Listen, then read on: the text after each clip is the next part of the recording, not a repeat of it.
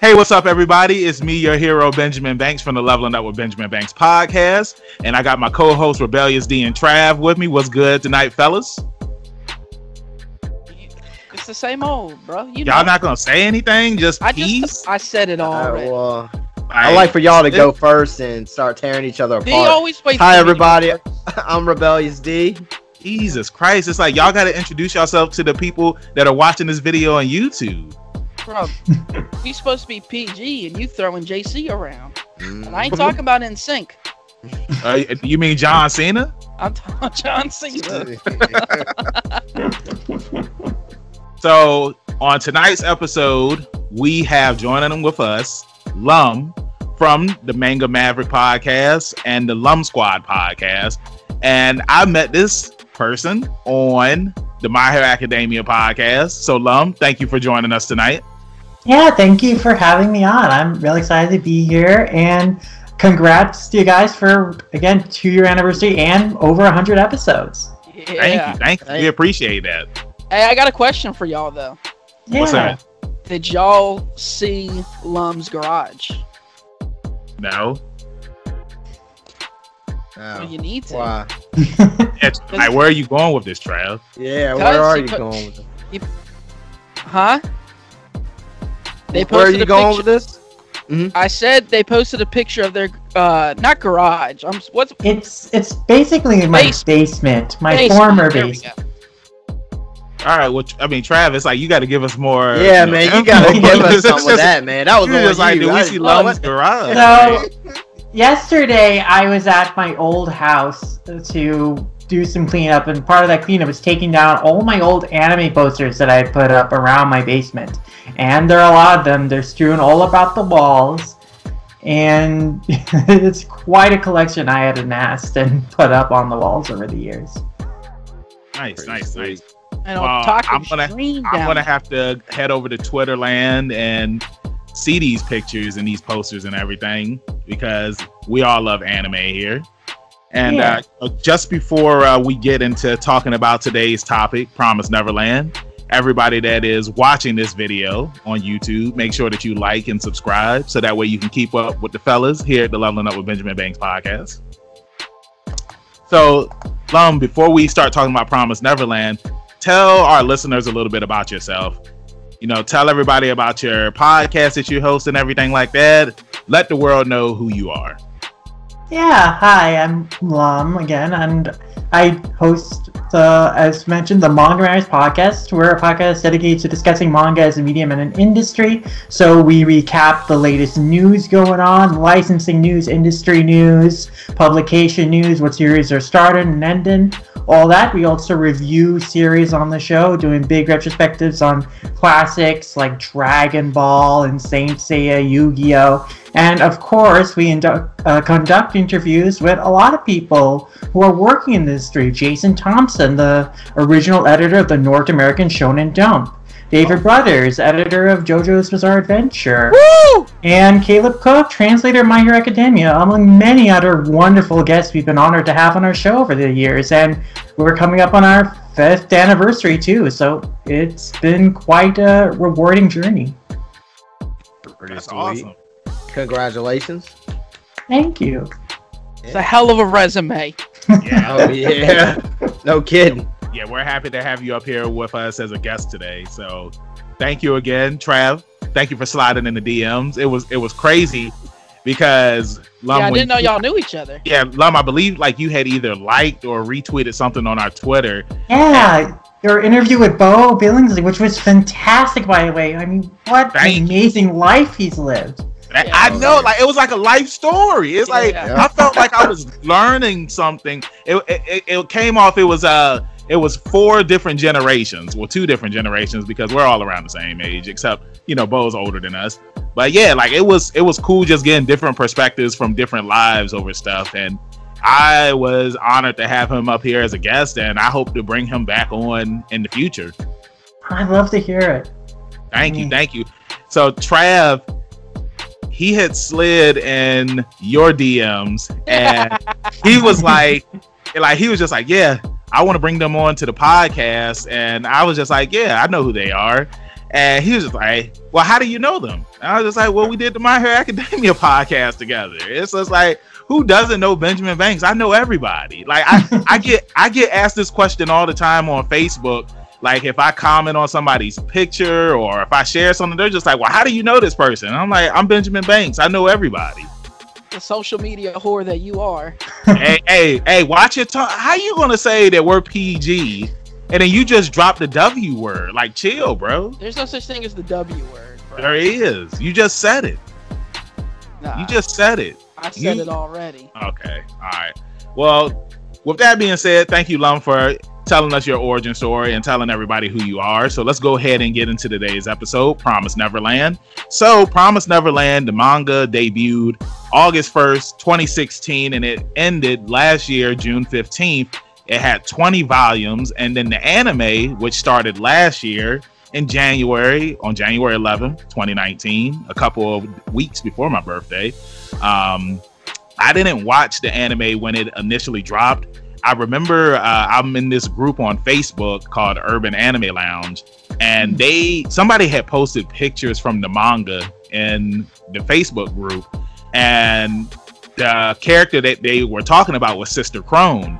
And when I saw how she was drawn, like she kind of looked like it kind of looked offensive when I saw how she was drawn, and I was just like, yeah, I'm not checking this out. And like that's how a lot of the Black members of the group were. They were just like, well, why is she drawn like this? Because everybody just felt that with how far we've come as a society, when you look at most manga and most animes, it's like the way that African Americans are drawn in those, they look like us. You know what I'm saying? It's like they don't look like characters that were drawn in the 80s. Like if you were to read or watch the original Dragon Ball, like those characters, like they have like really huge lip, like they look like African caricatures.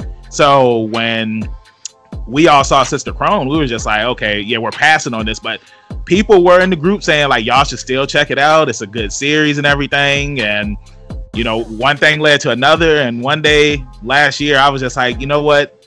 I'm going to give this anime a chance because I saw a trailer for it. You know how Netflix plays the trailers whenever you finish watching a movie or something. And I watched the first episode and I was hooked. I was just like, wow, like this thing is incredible.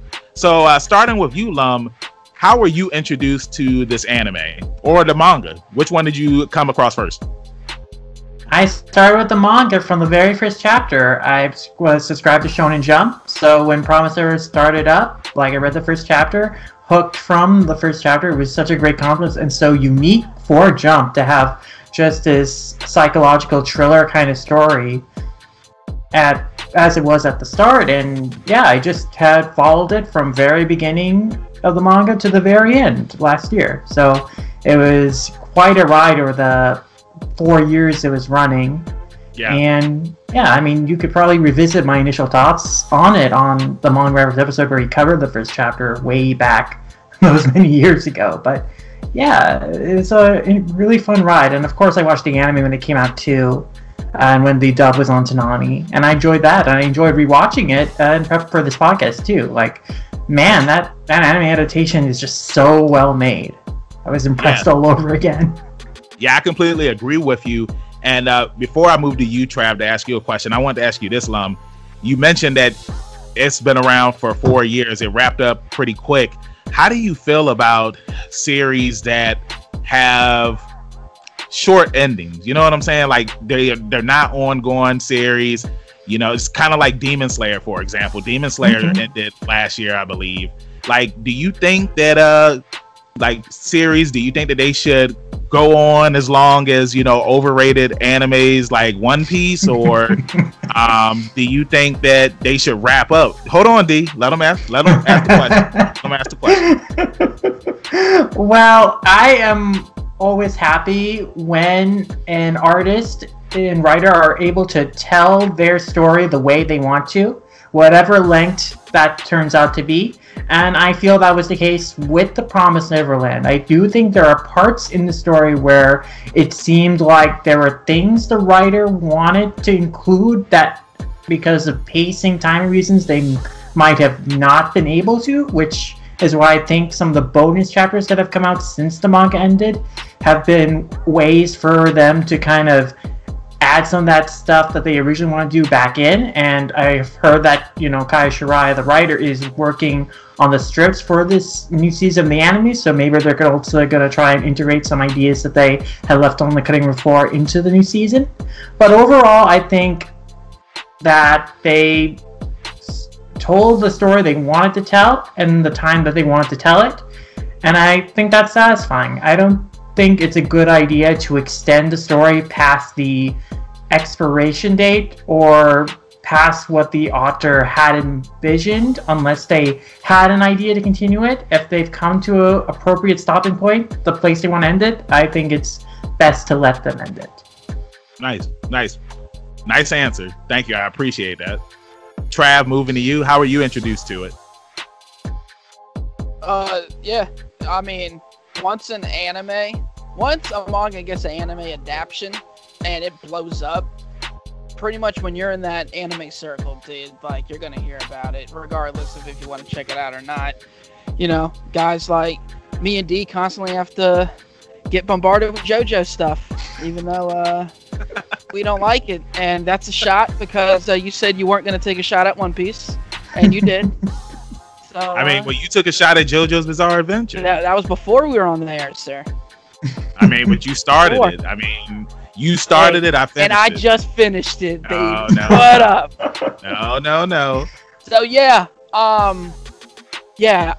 First of all, I don't know how the manga animation style is versus the anime, but dude, the drawing style of it, like, that's what drew me into Death Note originally, was just seeing how it was depicted, and I was like, yeah, I gotta check that out. And it was the same thing for Promised Neverland. Like, I seen it and I was like, yeah, this looks fire. And like you, I saw that first episode and binged it. Yes. Now, let me ask you something real quick, because you said that you're a fan of the drawing style. The same studio that did Promised Neverland, they also did Fairy Tail. And I know that you're a huge Fairy Tail fan. So would you say that that was the reason why you were drawn to the anime drawing style? Well, they did the last season of Fairy Tail. They didn't do all of Fairy Tail. So I'm not that far in Fairy Tail, so I'm not sure where it goes. But they did do the Persona 5 anime, which is fabulous. I need to check that out. Well, so yeah, you need to check it out since you're playing the game now. Yep. And highly recommend the anime too, bro. Thank you. All right, D, round us out. Let them know, D. So I was introduced to it by a good lifelong friend named Benjamin Banks. He put me on. Yeah, man. He put me on to it, and I just jumped on it, and just it reminds me a lot of creature feature horror movie, so it's very easy to watch to me, and it's very suspenseful and cat and mouse, literally, very easy to get into, very easy. So. I agree with you on it. I appreciate you taking my advice and checking it out. Like, and also just to let you know, I just started watching the anime that you have recommended to me. It's Violet Garden. Yeah. So I'm on the second episode right now.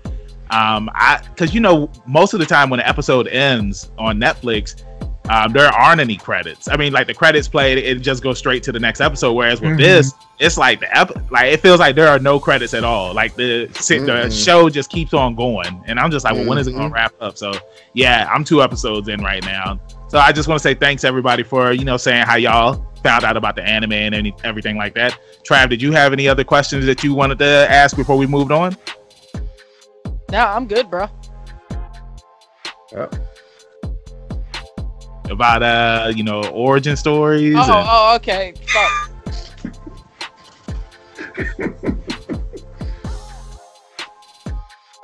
Redo it. So just start after when I asked, do you have any other questions? No, you ask again. No, because I don't have to ask. No, you ask again. Oh God, just go ahead and ask the question. God damn it. What am I asking? You see what I have to go with? You see what I have to go with? So, Lum, no, I was wondering how you came up with your I guess it's your social media tag. What do they call that? Yeah, username? Handle. Yeah, handle. Yeah. Yeah, my handle comes from the protagonist names of three of Rumiko Takahashi's major series, Urushiatsu, Ranma Half, and Inuyasha. I'm a huge fan of Rumiko Takahashi's works, and so when the time came for me to create a Twitter account and think of a handle, I was like, hey, I'll just combine the names of these characters I love from these series I love. Yeah, see, now I didn't watch Ranma or, read the manga, but I do know what it is. I never watched any of the Lum stuff, but I was a huge fan of Inuyasha. Like, we all watched it in middle school back in the day.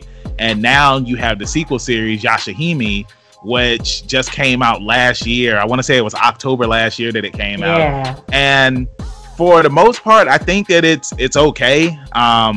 I think that the intro and the outro song, I think that they're both fire. Yeah. I love the new characters. I just feel like that the show is kind of missing something. I don't know what it is, but I feel like once it finds what it needs, I think that the series will be good. How do you feel about it? Have you watched it? Yeah, I've watched it, and I would agree with you. I really like the characters, particularly Moroha. I think she's a lot of fun.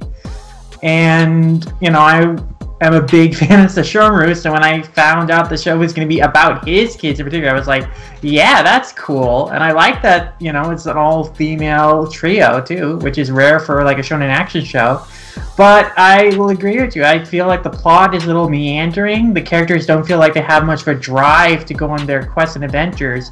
They work their ways through, like, the generals of the big bad, kind of just through the happenstance of encountering them, not really through, like, coordinated effort, like, yeah, we gotta take these guys on. They just happen to be like, hey, we're hunting bounties for demons. I guess we've run into this guy. I guess we'll take them out now. So, they're not really interested in any deeper mysteries of, like, what happened to their parents or what happened in their past. They want to get back Setsuna's memories, but they aren't really working very aggressively towards that. They're just very lax about everything. So it feels like the show just doesn't have much drive to it, and I think that's what's disappointing.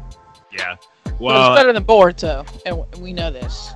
Well, I don't know. I feel like Boruto, as particularly the manga as it is now, has better drive in terms of, like, character motivations, and I think that it's done some interesting things with character arcs, particularly with Kawaki, who is a character they introduced, who's a new character. I think he's been interesting. I think the Kawaki Naruto relationship, like mentor-student relationship, I think that's been pretty compelling. So, I don't know, I think Boruto, manga-wise, is shaping up pretty interesting. I think the anime has the problem, like, it meanders sometimes because they can't do, like, the manga Kara plot stuff because manga is monthly and then the anime is weekly, so they invent their own original stories. But, I think Boruto is doing fine. I enjoy it. I'm 90 episodes into it, and I ain't impressed yet, so... Yeah. I watch it because I'm obliged to watch it. Yeah, see, Lum, I just finished watching Shippuden last year. Yeah, like, but not really.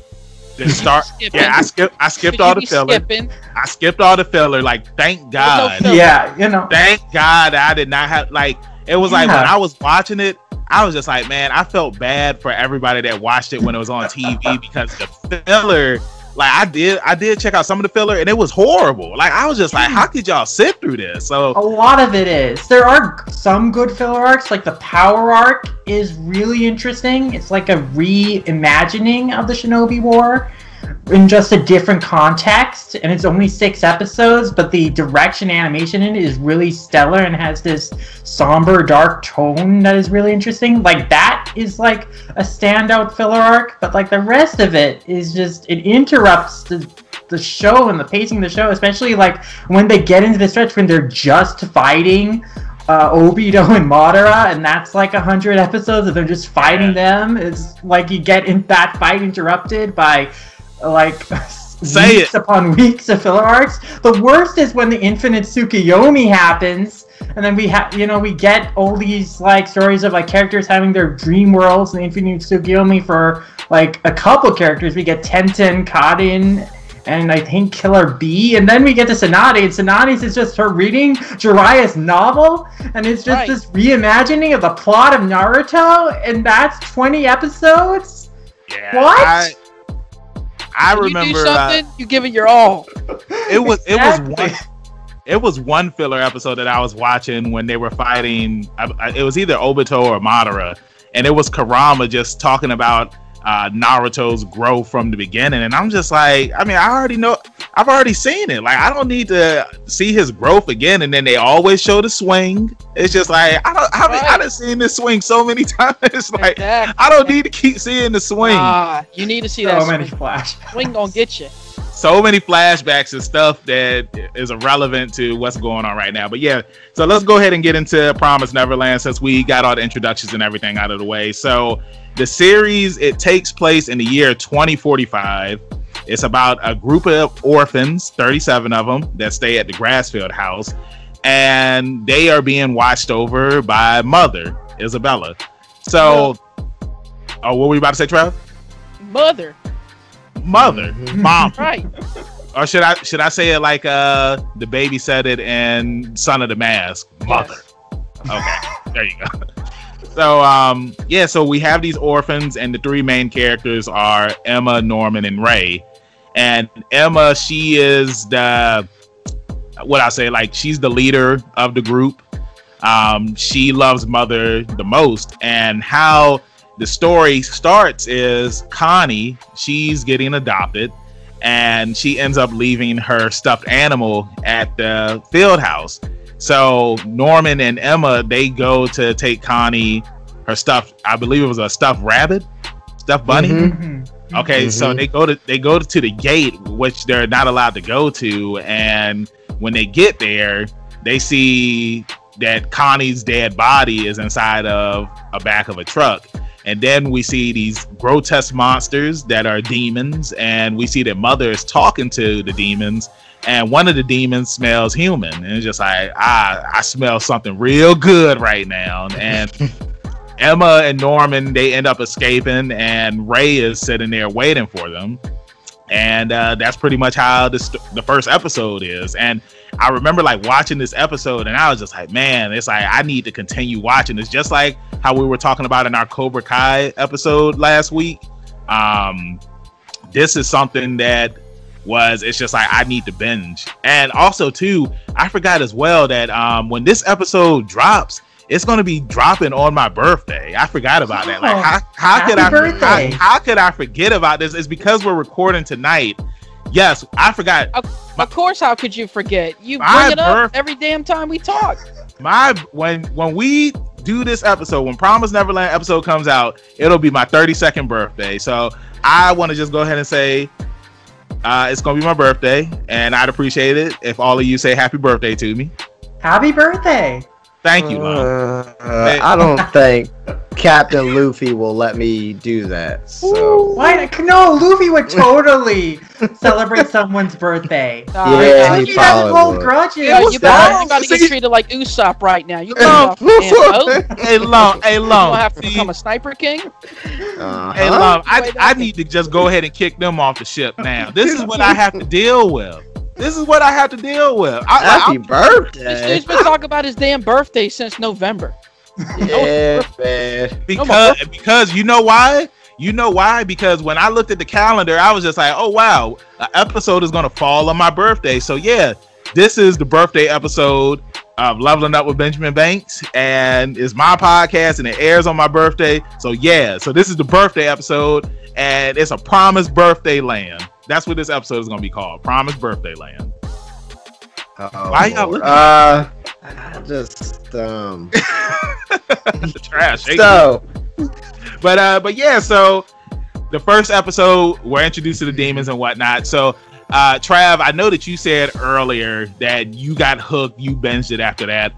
Lum, how did you feel when you watched the first episode of this series and you saw that ending? Like, were you hooked after you finished watching it? Well, I started with the manga, but that same moment, yes, it was a very good hook in the first chapter of the manga too. And it's like, okay, wow, like this is a really dark situation for these kids. And yeah, how are they going to outwit the, mom that has been taking care of them all this time, who, they thought was a loving caretaker, but instead they've just been found out that, she's just been raising them as cattle, and that's a huge source of betrayal. Yep. And she's also incredibly cunning and smart, and so they have to, how will they outwit her to get away from this? How will they save their friends, their family, and how are they going to survive in a world full of demons? Like, it leaves you at the end of that first chapter and episode with just so many great hooks to see like how these kids are going to escape and survive. D? Oh yeah, man! I thought it was a wonderful way to open up, and as Lum said, just the thought of reading it instead of watching it, I think it's one of those more intriguing things. Like that would instantly hook me if I was reading the manga opposed to watching the anime. I thought it was a wonderful first pilot episode and a great way to draw viewers in. There's no way you watch that and you're like, oh, I'm good. There's no way. So. Trav? I said it already. I just wanted to see if you wanted to add anything else on it, so I didn't leave you hanging. Hey, your boy watched it and binged it. Took me 2 days, bro. Knocked them all out.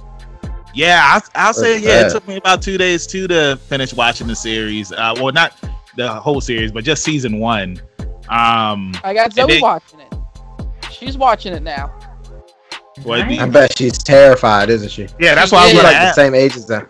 I was about to say, dude. She is, bro. You should see her under the covers, like. Oh man, yeah, those demons, bro. Like, cause Zoe, she's 9 years old, and I was like, is that a suitable anime for her to watch? Oh, of course. Would you let her watch Death Note? Of course, she's already seen it. Okay. Right. Would you let her watch Attack on Titan? She watched it. And she was like, eh. Yeah, that was kind of. I don't really think kids would get into that. Not at that age. Yeah, I'm trying to just watch it. The story wasn't enough. Yeah, exactly. What about JoJo's Bizarre Adventure? She gave it a hot thumbs down, bro. Hot thumbs down. It's like Trav didn't even know how to she said, can you put back on My Hero, please? Oh my god. So now that the kids know what's going on and that they're being harvested as food for the demons now, they discover that the smarter that they are, the more tasty that they'll be for the demons. Now, this conversation that I was having with D, where it's like pretty much the kids are looked at as food on a farm, like chickens, cows, pigs, stuff like that.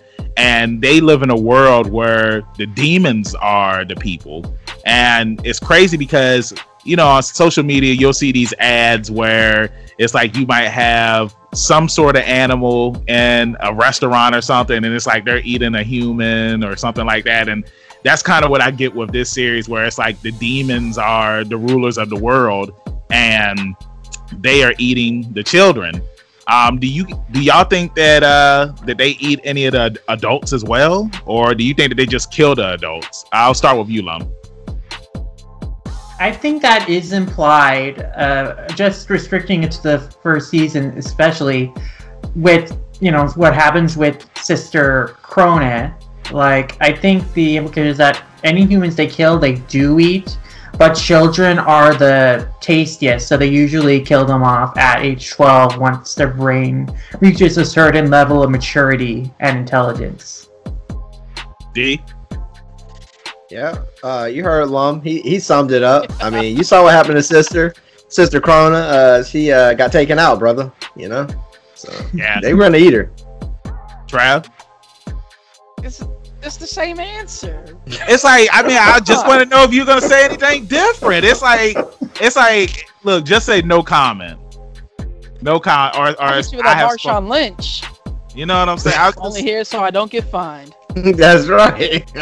Oh, but yeah, I mean, like when Sister Krona died, it's crazy because it's like when we're introduced to her, she's brought in as an assistant because she needs help because she knows that some of the kids know, like she already knows that Emma and Norman left the compound and that they have tracking devices inside of them, and she just wants to see like what's going to happen first. Like, are they going to reveal themselves? Are they going to try to escape, or can we keep them here long enough so that way we can give them to the demons, so that way that the demons can eat them?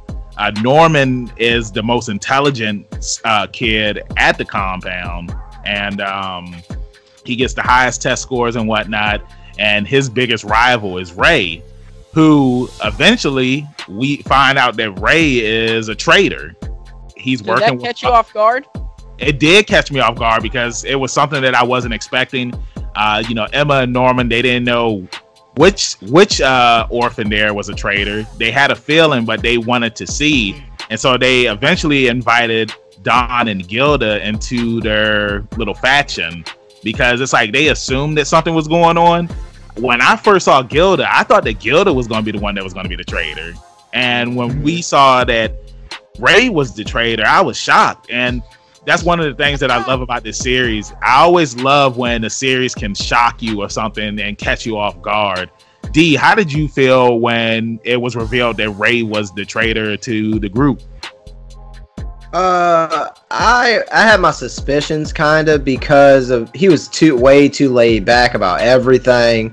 And Don, my man Don, was obviously innocent because he was pretty just, he just seemed like a brute almost. In a way, like the powerhouse guy, lower intelligence.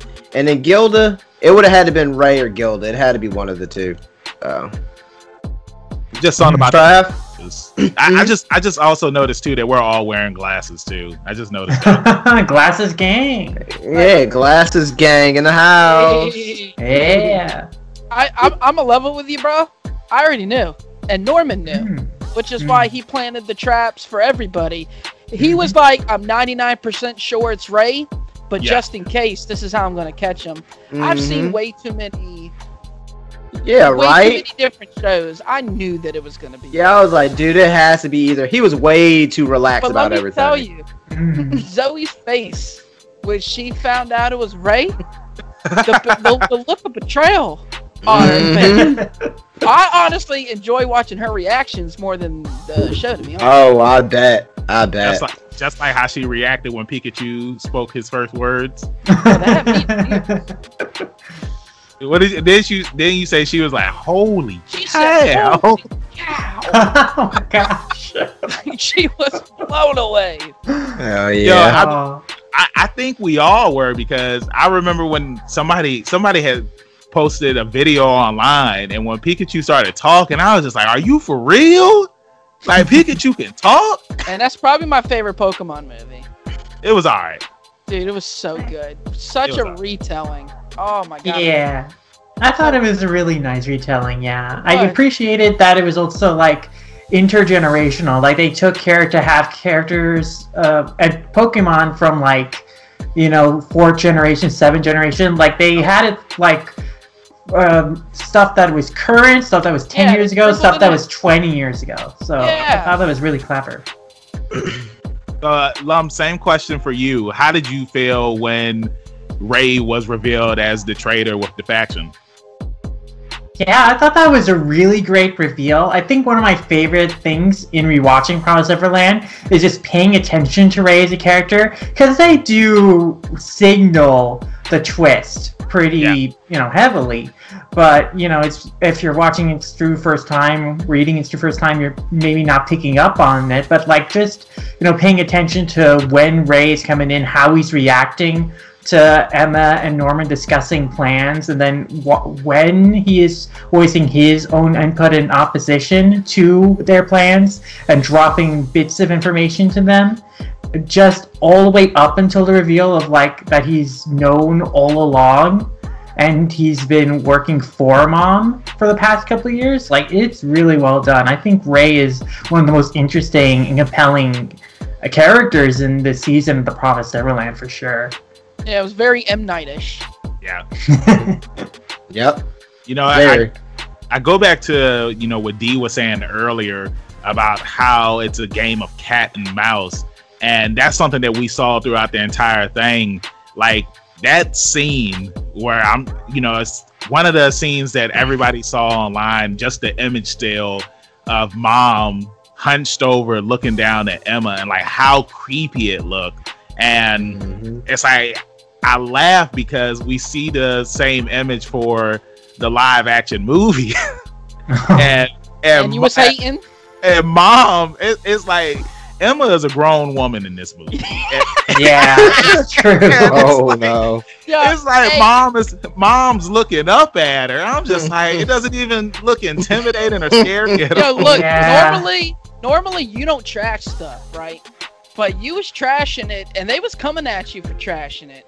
No, they weren't coming at me. They were only coming at me at the fact that because they couldn't get a black actress to play Sister Krona, which they were coming at you for you talking about the size of the woman. Nobody came at me for that. Everybody was laughing. Oh hell no! I saw some people upset with you, bro. I think it was probably just one person that was just like, well, it's just a movie, it's not that serious. But it's just like they're supposed to be kids. They're kids. Yeah. Like part of the danger, part of what makes the series so intense is that these are kids. They're extremely vulnerable. They're competing against adults and demons.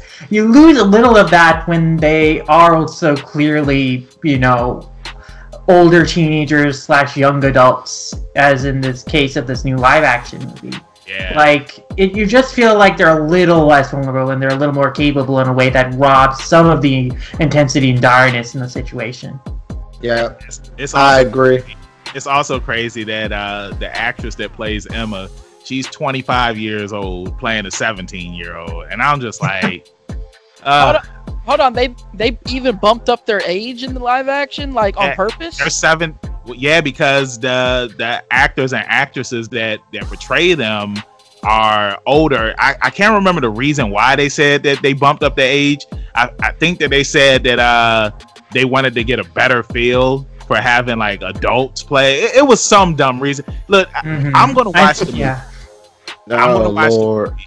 And it's like I don't think that it's gonna be a good movie at all. It can't be any worse than Bleach. So it sounds to me like they didn't trust child actors to be able to play these parts, which they shouldn't trust their adult actors. Yeah, I mean it's just crazy, but like I was just saying about the whole game of cat and mouse, where it's like now that the kids know that that they're being harvested and whatnot, it's like it's up to Emma and Norman to show and help the other kids so that way that they can all try to escape this farm, so that way that they can live.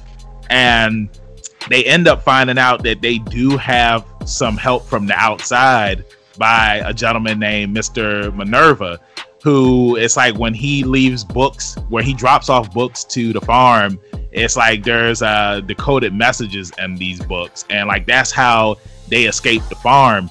Now, Mr. Minerva, he is somebody, he kind of reminds me of Racer X, who is just there to help. I can't wait until we finally see what he looks like. Lum, I know that you know because you read the manga, but I think with this, I'm just gonna stick with the anime. And if I do get bored, I mean, it's not like My Hero Academia where it was like I was having My Hero Academia withdrawals, and I needed to, because Trav can tell you, there was a point in time where it's like all I was posting on Facebook was My Hero Academia stuff, every day. It was sad.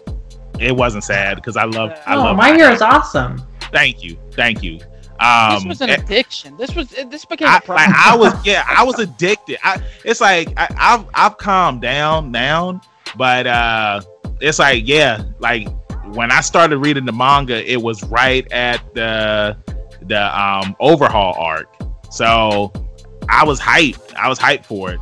But so I just wanted to ask, how did you guys feel about the whole overall cat and mouse feel to now Norman and Emma having to train all of these kids? If Trav, starting with you, if you were in that position, do you think that you would be able and capable to train 36 other children to escape this farm? Honestly, I don't think it matters if you're capable or not. These are your brothers and sisters. This is all you know. This is family. So you got no choice, but to do it. Mm-hmm. Do you think that they would listen to you? Would you be on some Mandalorian type stuff? Like, this is the way, and they are baby Yodas? That's right. That's the way. Yeah. Lum, how about you? Man, I don't know if I'm capable, but I agree with Trav. They're family. You got to do your best to help them survive and escape the situation. So just like Emma and Norman, I would also try my best to help them. And yeah, it is an interesting game you have to play of like how much you let them know and when to tell them the truth, which is an early point of conflict in the series, is that they don't tell Don and Gilda the truth. They lie to them and say, oh, Connie was taken away by bad people, and she still might be alive in there. They don't tell them about demons and that she's already dead. And then when they find out, like, Don is livid, he punches Norman and Ray straight in the face, and it's just feeling really betrayed that they wouldn't trust them with that information. But from that experience, Emma realized, hey, our family, they are more stronger than we think. They are braver than we think. We gotta tell them the truth. And she does do that with the rest of the kids from there on out. So, I think it's a tough situation to be in, especially, because they're looking out for the younger members of their family. But I think it's a good message of putting trust in other people and that and believing in them to be capable and brave and, able to accomplish this, what seems like a arduous, daunting task together through collective effort. It can be accomplished. D? Yeah, hey guys, I'm just letting y'all know right now, I probably would have went more of a Children of the Corn approach to this. I'd have probably went straight up there. Hey, you with me? Don, he's clearly the strongest one there. He's with me. That's the muscle. And hey, I'm just saying, I'd have tried to take her out. I'm just saying. I mean, it is family. I'm not gonna say I'd be able to outwit her and all that Norman stuff, but I'll wait for her in the hallway. So you would be right. Hey. Yeah, no, hey mother, I need you. Soapy water in the floor. It's like 15 kids jump on you. What you gonna do? And Now that's something that we really didn't get to see a lot of in season 1 was Mother's abilities. Now we did get to see what she could do in flashbacks, which is something that I love that they did for her and Sister Krona. It was before I talk about Mother, but like, when they showed Sister Krona's upbringing and I want to talk about it, dude. And I wanted to talk about it. It showed her backstory and how it was like, it was her goal to become a mother. And then she thought that she was doing everything right, but then Grandma and Isabella, they were in on it the whole time. They knew that Sister Krona was, betraying them and whatnot, and they later have her killed. How did y'all feel when we see her backstory, we see her upbringing, and then she gets killed? Starting with UD, how did you feel? Like, did you feel bad for her when she got killed, or do you think that it was hurt? Yeah, well, with Sister Krona, I think it's very interesting. Now, to become a sister or start that process, you have to be a mother, correct? No. Yeah, you have to give birth. You have to give birth. Yeah. Okay, so now how old is Sister Krona, gentlemen? I think she's in her 20s. Yeah, she's in her 20s. She's a little younger than Isabella, who is in her early 30s. Yes. Okay, so do you think it's a possibility that we will see her child down the line? No, don't ask that, because Lum knows. Oh, talking about season 1. I mean, well, he can still play along. It's still a good question. Yeah, exactly. Do you think we'll see her child later in the line, or you think they'll join the ranks?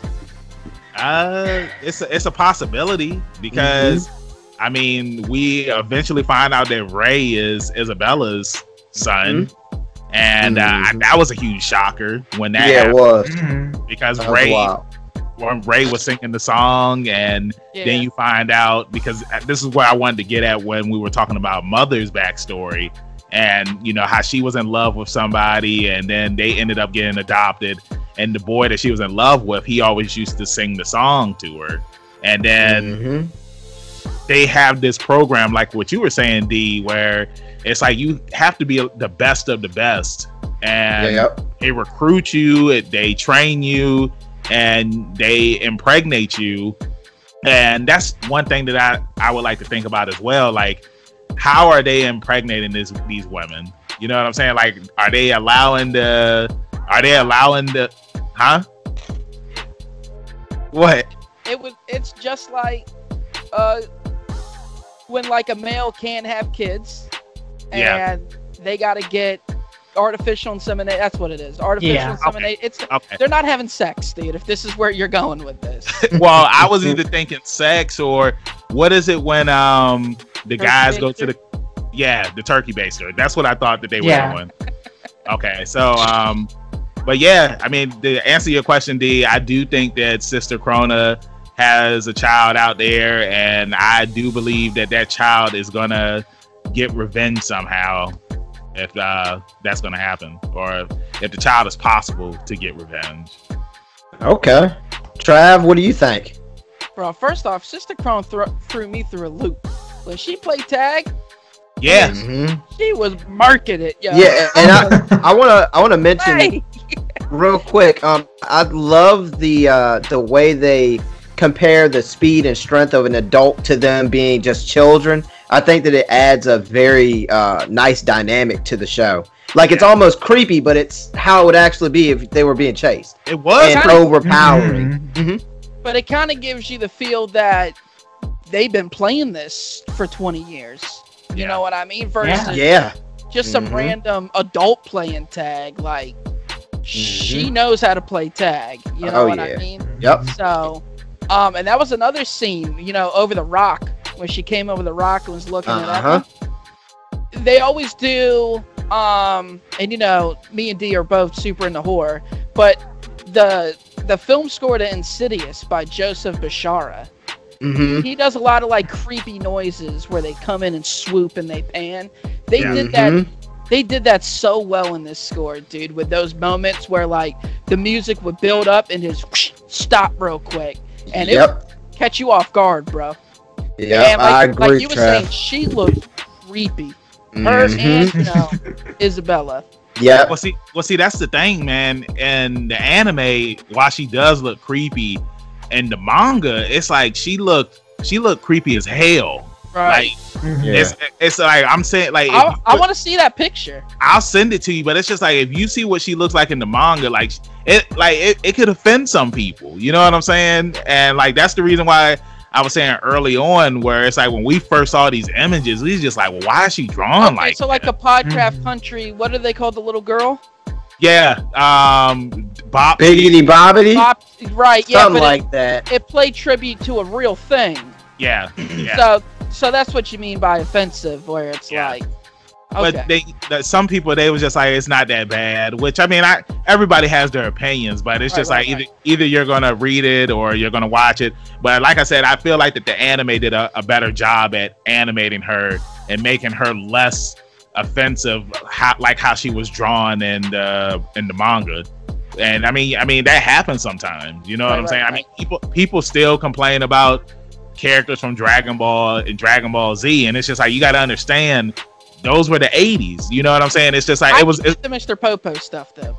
But Mr. Popo's not black. We've already confirmed that. But I will say that, you know, that they took a huge leap, because now in Dragon Ball Super, you have black characters that don't look like how they looked in the original series. So nobody does it better than Naruto though. Hey, I don't know, man. Tozen from Bleach he's pretty well drawn. Yeah. His ending was whack, but he was a good character. he looked just like Bleach in general. I mean, they just can't made seem some to somehow wrap decisions. it up real good. So, Oh my God. Seymour from Tiger and Bunny, like he was drawn pretty not well. bad. Yeah. So Ogun and Fire Force is really cool. Okay, since we stopped here, guys. Okay, with the drawing, what do you think about Homeboy 007 or 8 from 009 back in the day? What did you think of his drawing? And that was pretty old. Down originally, because we had brought this, we discussed this in Roshi's Island, like way back. Yeah, I remember that. Where it's like Cyborg, I believe it was Cyborg. 8? I think it's 6, either 6 or 7. I can't remember, but originally how he was drawn like an African caricature back from the 50s or 60s. And as time moved on, they drew him better. Like he looks nothing like how he looked in the original Cyborg 009 anime or manga, which is cool. Trav, are you looking it up right now? Yeah, how'd you know? Because I just saw, but is it Cyborg 007? I didn't get that far. Jesus Christ. Thanks, I appreciate you. Oh Lord. Yeah, Cyber 008 is the African American. Okay, so I was right. And yeah, I think modern interpretations, they've really improved his design and moved away from the problematic stereotypes that informed it before. Yeah, because he kind of looked like Cisco. So, well, we've talked about this even in American cartoons. All black kids look the same in the 90s. They either had the high top fade, or they had the little dreads, and that was it. Those were the two you were getting. Yeah, so thank God for progression, because man. I mean, like that was one of the things that we had talked about with Bo was about like, representation in anime and how characters, they started to actually like look like us and not like these caricatures of things that black people don't look like nobody black look like that. Here's the thing, it's an issue when black people have to adopt characters as being black. The Piccolo, the Skeeter from Doug, even Jet Black from Cowboy. Like, he's not black, but he's honorary black. You know what I mean? So it's like, it's bad when you have to adapt characters as being black, but they're not really, because you got I forgot what we was talking about. I forgot where we were. Sister Krona. We were on Sister Krona. Yeah, Sister Krona, and I go ahead. Thank you. I'm glad somebody's paying attention. I'd agree. I do think I appreciate that they toned down Krona's design from the manga and the anime. They kind of softened up on some of the features that were kind of exaggerated to kind of a problematic degree in the manga. On the flip, though, I feel like they changed her characterization in a way that I wasn't super on board with. In the manga, Sister Krona is presented more calculating and cunning. She has more internal monologues where she's thinking over the situation she's in and how other characters are reacting.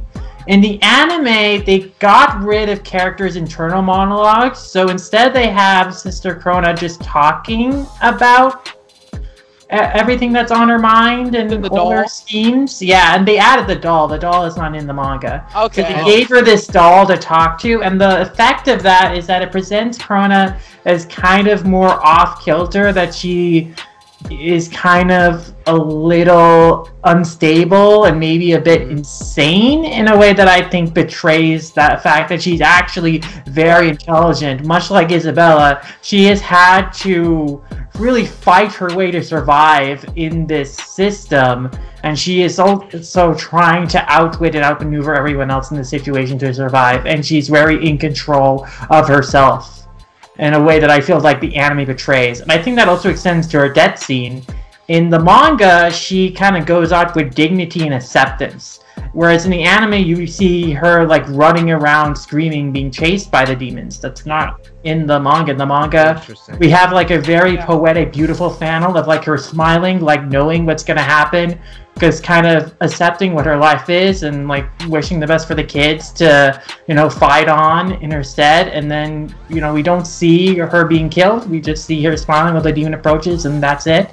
In the anime, they kind of changed that to make her death feel like she struggles one last time in kind of fear and losing control of that situation that I felt was kind of a disservice to how she was originally presented. So I think that's probably my biggest complaint about the anime is how they handled her character in adaptation. So now in the manga, how you were saying, like, you know, she had a bunch of, you know, monologues inside of her head that we could see. Was she still as crazy when she was having these monologues? And do you think that that was the reason why they added the doll, so that way that it would make her seem a lot more crazier? It's not she wasn't really crazy. Like, she in the anime, they add her going through like these over-the-top gestures, like when she's like talking to the doll or even like confronting the kids.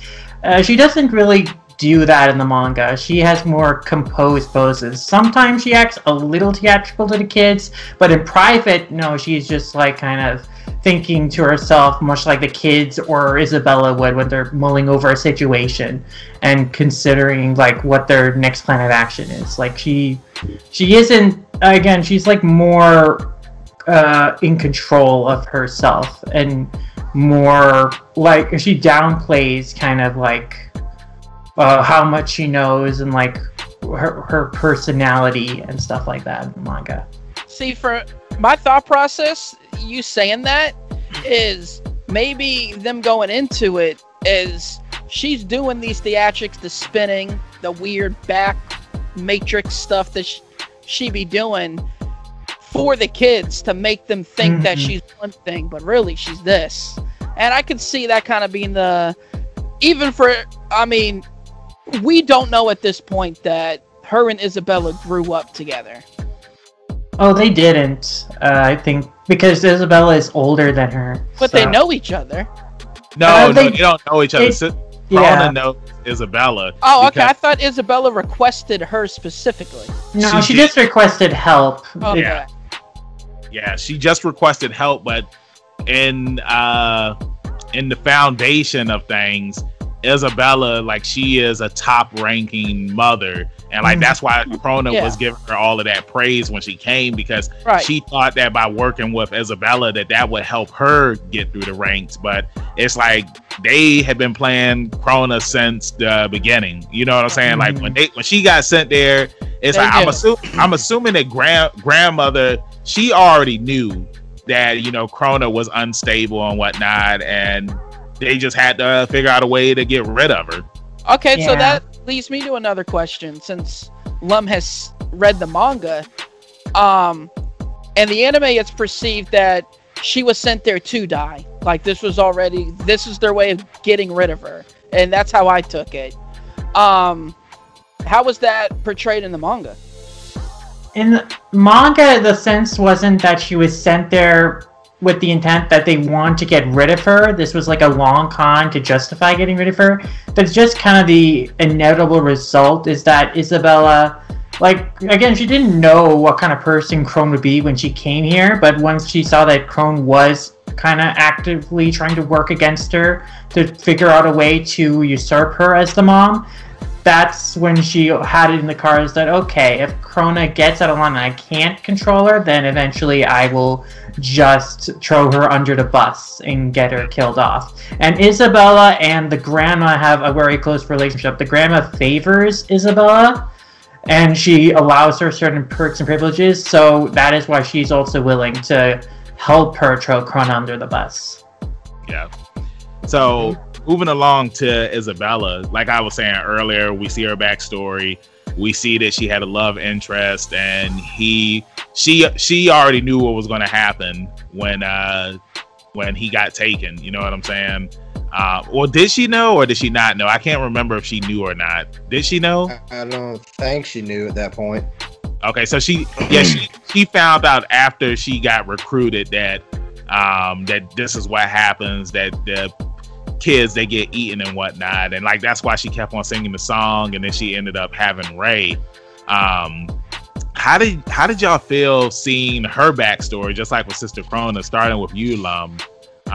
Did you feel that it made her a much more interesting and scary figure, or did you have sympathy for her because you saw what she had to go through, and she was sad and she was hurt when she discovered that her lover was eaten.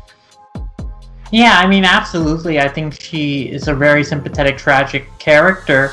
I think that's true of Krona too. Really, all the moms and sisters in the system are also trapped and basically enslaved by the system. Like, they're not free. Like, they're stuck in the cycle of having to pull each other down, stab each other in the back in order to survive the longest.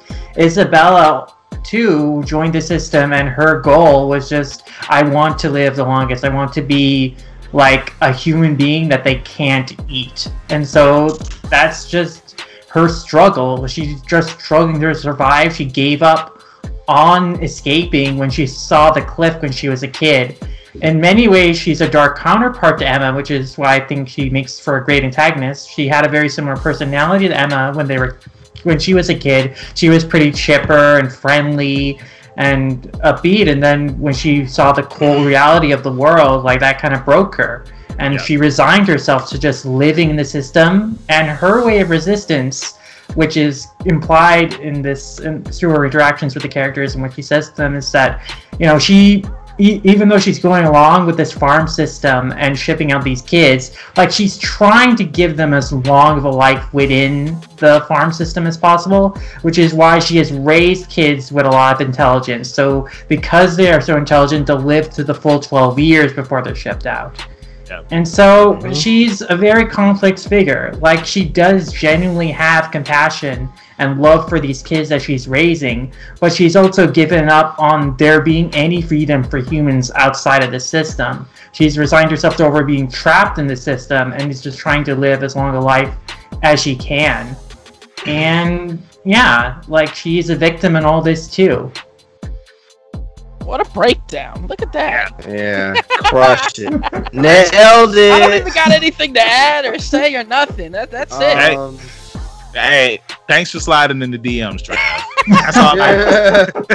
Yeah, I want to pick up where Lum left off on that, guys. And I feel like Isabella, my prediction for her not reading the manga and stuff is that she's going to use the actions of the kids once she sees them get free when nobody else could.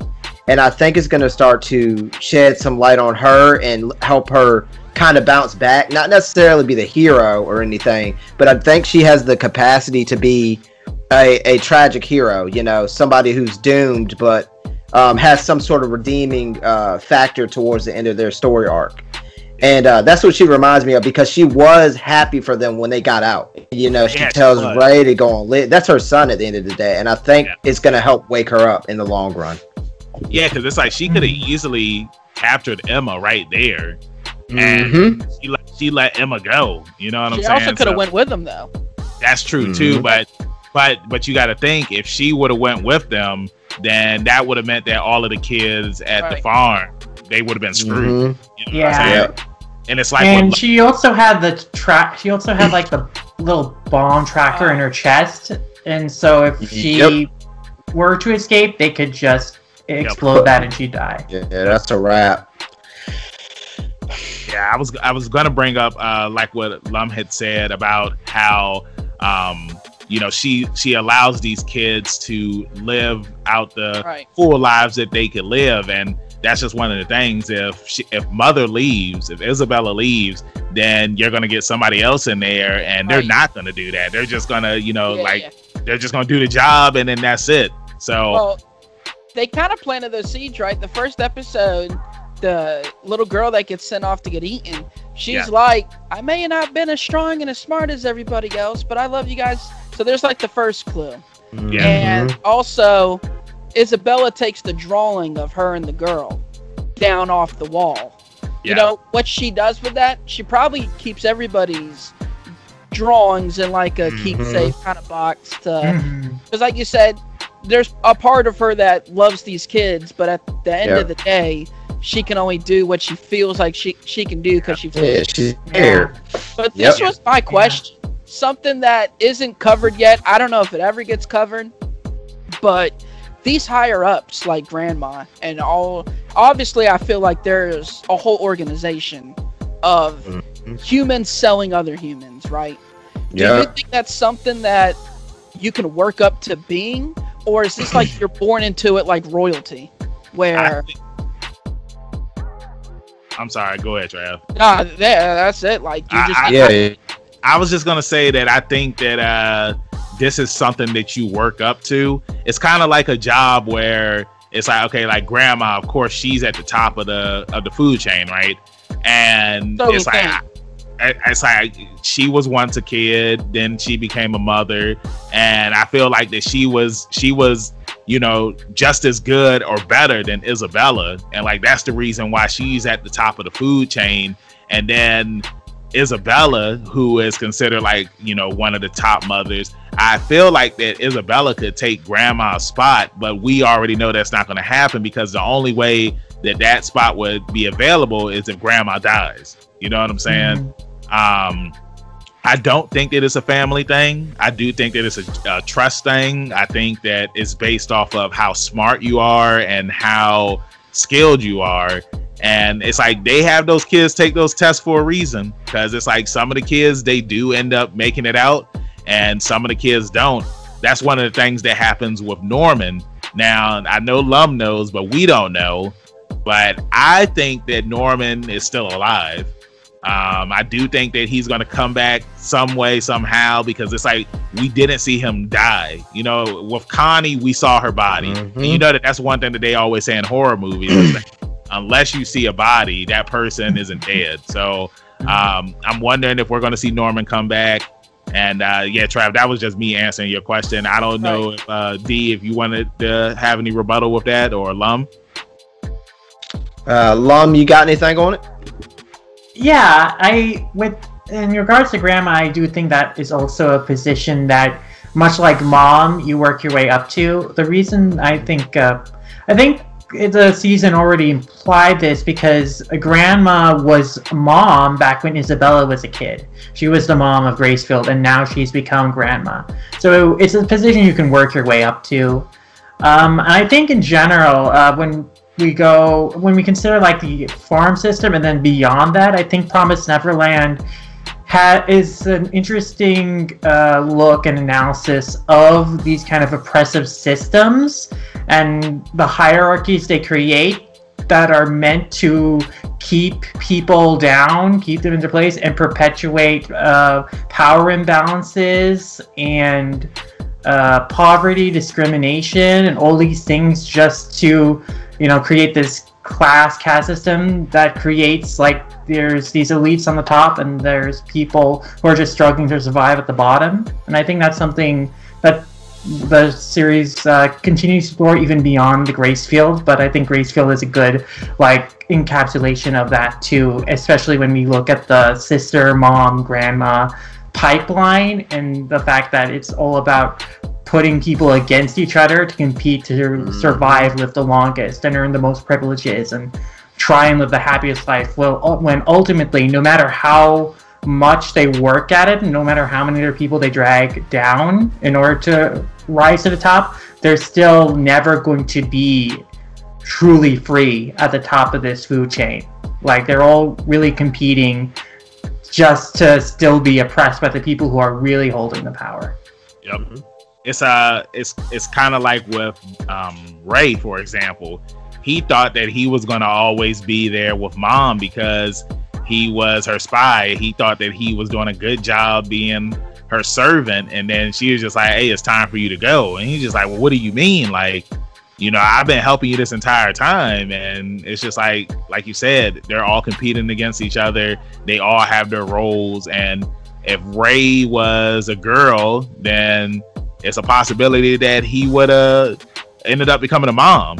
You know what I'm saying? Have turned. Yeah. So, I mean, we see that with Emma. You know, Emma. You know, mom. She tells Emma, like, "Hey, you know, I like you. You're smart. You know, you always get high scores.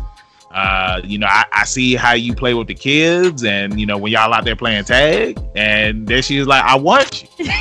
I saw you playing.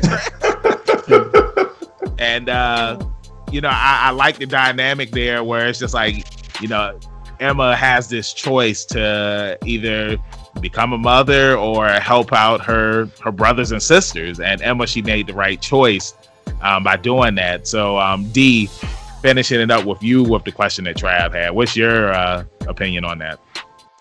I don't think it's something like how much are you willing to give up to to stay alive? I mean, basically what it comes down to, dog eat dog. I mean, I think that's the easiest way I could say it. Like, I mean, but you got to think it's a very interesting pattern that they have, because when they're telling them these things and when they show them what's going on, they're literally 12 years old. What would you do? Like, hey, you want to go out there and get eaten by these demons, or you want to stay here with us? And it's interesting, it's frightening, but it's definitely dog eat dog, dude. Yeah. And it's something I can't wait to see more of as far as the grandma standpoint, because it's like she's willing to use Isabella. Basically, she liked her, but it's like, if she does too good of a job, you're coming for my job. Isn't that how it works? So what is it going to boil down to? It's going to get interesting. And I think it may come down to Isabella even double-crossing grandmother at one point. To save the kids, maybe they show her that light she needs to see. She might become their inside man. Yeah, who knows? Yeah, I would like to see that, man. It's just crazy how they had lost hope when Norman, he climbed the wall and then saw that there was no way to get across. Mm-hmm. And it's like they had been doing all this training, this preparation and whatnot, and I'm happy that they didn't give up. I'm happy that they were able to find a way to escape. And, now with season 2 being out and we see the stuff that happens up there, I don't want to go into spoilers for anybody, but I'm happy that they made it, and I can't wait to see how this season is going to shape up. Like, there's new characters in it and whatnot, and the demons are chasing them, and I just want to see what's going to happen next. So unless anybody else has anything else that they want to say, you got one more thing, Trav? I need one more nugget of wisdom from Lum. Go ahead. First season alone, how much of the manga is that? Mm-hmm. Where are we at manga-wise? So the first season is approximately 1/5 of the manga. It's 37 chapters. The manga is 181 chapters. Okay. So we got plenty of story to still tell. Yeah. Yes. So the first episode of the second season adapted 9 chapters, so it's a little faster paced than the first season. So it'll be interesting to see how much she'll cover in this season and what it'll be a season beyond that. So yeah, I'm curious to see if the story will follow the same pace or they'll change it up a bit. So let me ask you something, because you said that the first episode of season 2, it covered 9 chapters. Is there way more exploring after they leave, the farm, or because that's 9 chapters, that's pretty fast. And then for everything that they covered in that first episode, that's amazing that they were able to do that and just move it along so quickly. Yeah, I think there's a little more exposition. Just some things just take a little longer. They kept all the essential parts from those chapters, so I don't think any of it suffered in pacing, but it did move faster than I would have expected. The first episode, if it would follow the pacing of the first season, I think it would have been 2 episodes. But I think I understand why they wanted to get all this forest exploring, running from demon stuff just done in 1 episode to get to the ending where they meet the new characters who are very important. Right. So. Yeah. Okay. Well, Lum, thank you for joining us on today's episode. We're glad to have you up here. Trav, I'm happy that you...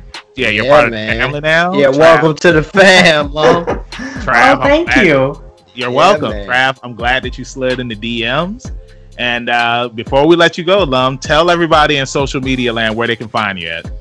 Yeah, you can find me at LumRanmaYasha on Twitter.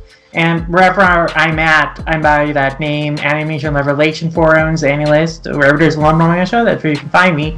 And yeah, you can check out the Manga Mavericks podcast again.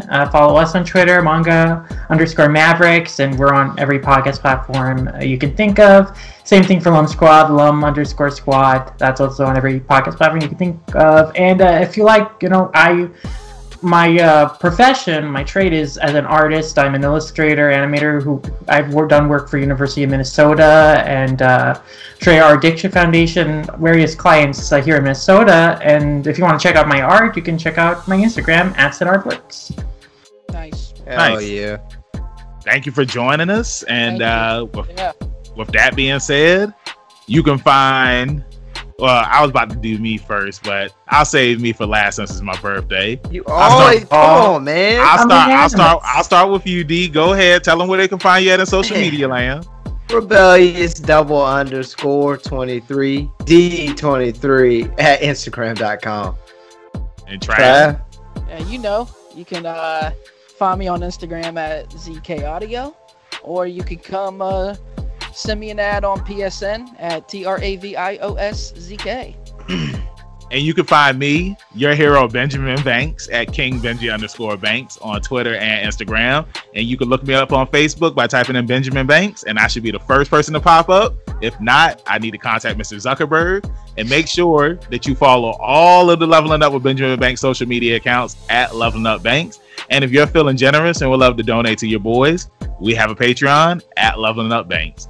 Thank you for listening to this. Hold on. What's up? I just want to say something real quick. Are you about to sing happy birthday to me? Happy birthday, bro. You ruined it. Hey. Happy birthday. I ruined the surprise. I always ruin surprises. Teasing. You got it. Damn you, Scuba Steve. But yeah, hey, thank you, Trav. I appreciate that. I appreciate you and Lum saying happy birthday to me. D said it. Yeah, I said it. But he didn't have a smile with it. He was just like, happy birthday. He always got a smile.